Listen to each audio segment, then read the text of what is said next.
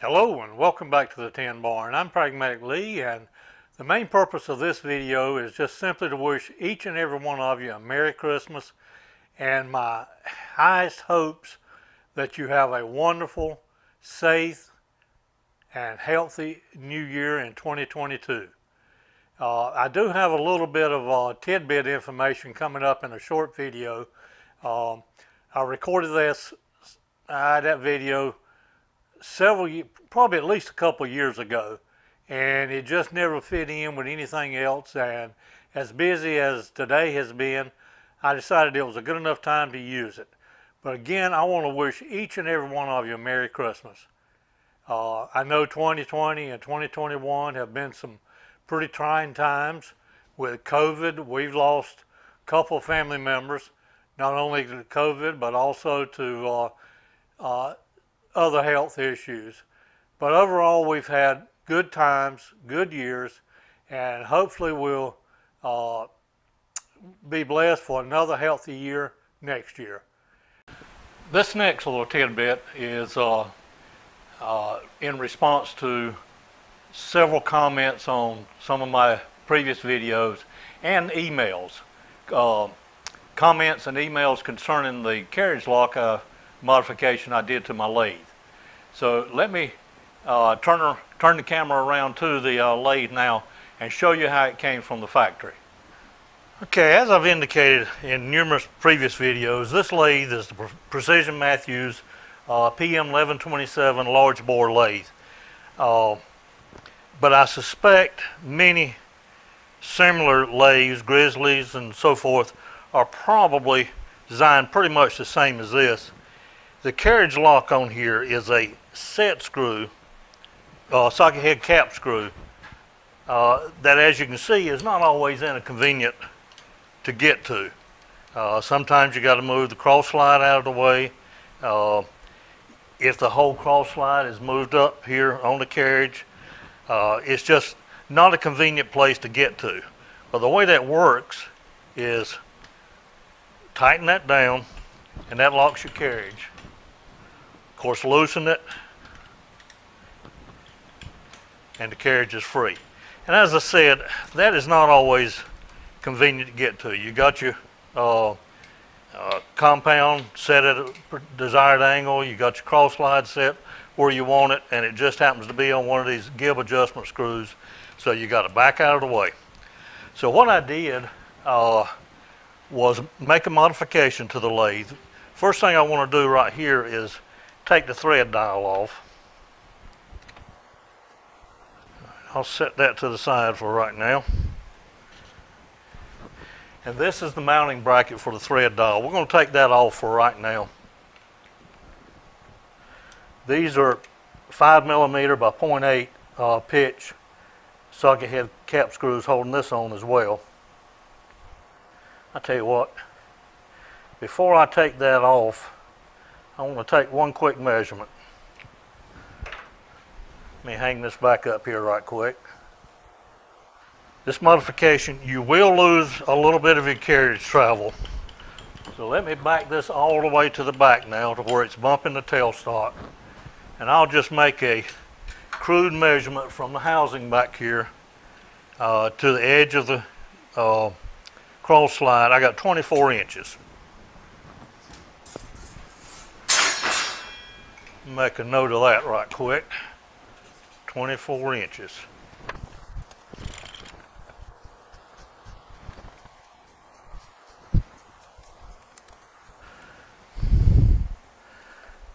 Now, to show you what is up under here, it's nothing more than a clamp or a little block that gets clamped. I think maybe you can see it there. It's just a little L-shaped bracket that this screw pulls up, tightens up against the bottom of the ways. What I did was come up with this piece right here. I'll show you a drawing at the end of this video for the dimensions on this. It'll probably vary a little bit, but on this end we have a, let's see, that's an 8mm by 1.25 pitch. for this same screw to tighten into, and on this end just an 8mm pass through. Let me get that up. And you want this just kind of parallel to your ways. It shouldn't be touching the way, and tighten that down good and tight. Now we just take, what I did was take another 8mm socket head cap screw. This is a piece of 1-inch brass. I bored into this, leaving about probably a thousandth or a thousandth of a half press in there, or press fit, to just squeeze this socket head cap screw, press it down into this piece of brass. The splines on that socket head will keep that from twisting, and then simply put a T-handle in. Now I take the same piece and put it in this pass-through. Now the things you want to watch for, this piece right here, the top of it doesn't need to be any higher, or has no reason to be any higher than your carriage housing, and this doesn't need to be high enough so it would interfere with turning your compound. But once you've got that, then you've got easy, quick, no tools required lockdown of your compound. I'm sorry, of your cross slide. One other little thing, what I was doing when I first did this was anytime I needed to do any threading, I would just take this off, because you're obviously not going to lock down your compound cross slide when you're threading. But then I went back and said, well, let's see if we can't do better. So I took this piece of, this is just some stock that I had. It's 1 inch. This happens to be 3/4 thick, and it's 2.5 inches long. And again, I took some little 5mm threaded rod,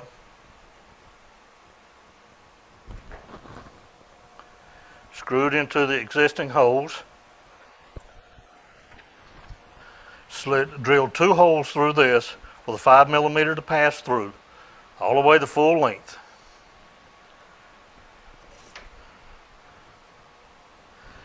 Then took the same piece that we took off, slide it over,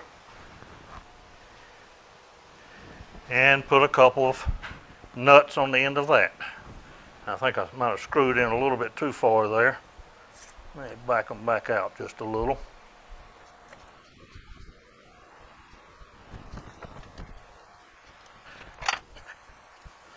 Then we simply take our thread dial, mount it in the same hole it was originally mounted in. All we've done was offset this bracket a little bit. And now we have the threading dial mounted. We have our modified carriage lock, easy access to. Obviously we lost some travel here. Remember, we had 24 inches to begin with. And now we're at 21.5, so we've lost 2.5 inches. In reality, I could have probably shortened this up 1/8 of an inch here, maybe 3/8 down here. So I might could have got a 1/2 inch tighter tolerance in there if I had really needed it. But if I'm going to go the full length, again, I've got no reason to lock the carriage down when I'm running the full length. So I can take this 1 screw out, take these 2 out. In about 3.5 years I've had this lathe, I don't think I've ever turned anything that required the full length of the bed of the lathe. Okay, here's a rough drawing of the bracket we made to offset the carriage lock clamp. This is a piece 1/2 inch thick. It is 4 inches long by 2 inches high.